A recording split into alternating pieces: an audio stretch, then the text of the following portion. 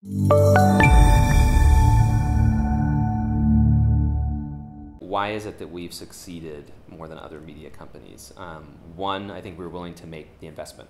It's expensive to have that type of team on board. So 150 people, 150 salaries. And so you have to make the investment, and then two, go out into the market and command enough respect to be able to get the revenue in to support that team. So how do our readers feel about branded content? So I don't ever want to seem like I'm living in some kind of bubble where readers at the Times are coming eagerly awaiting to check, the branded content news of the day. I don't think that's happening. I think I'm looking for that kind of serendipitous moment where we can match a really high quality story from a brand to something that that person happened to be interested in. I think the one thing we have going for us is it's actually bad for results to do anything but high quality work on the Times.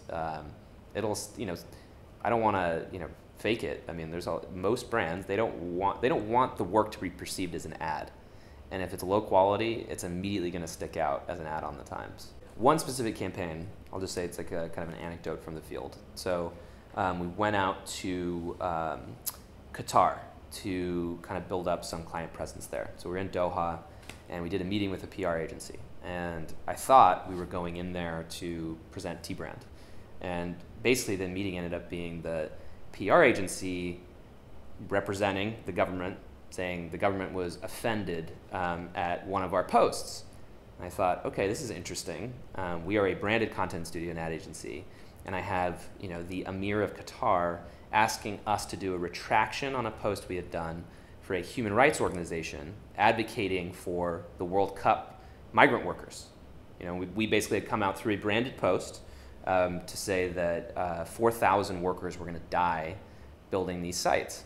And so this was a piece of branded content, and everybody talks about, okay, do readers treat branded content like they treat editorial? Does it have an impact?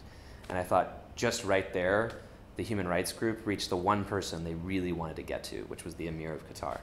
And it's fascinating sitting across the table. He was asking for a retraction, and I thought maybe we will be the first branded content studio to issue a retraction. We didn't, because we wanted to stay true to it, but I thought it was a really cool moment. The everyday citizen does not know what a native ad studio is, so it's still relatively new. That said, we get a lot of positive feedback just about the quality. I mean, the stories are still great.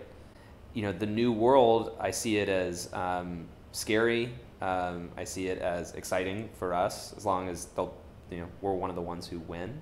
And then third, I see it as very collaborative. We're going to have to get very nimble about how we all work together.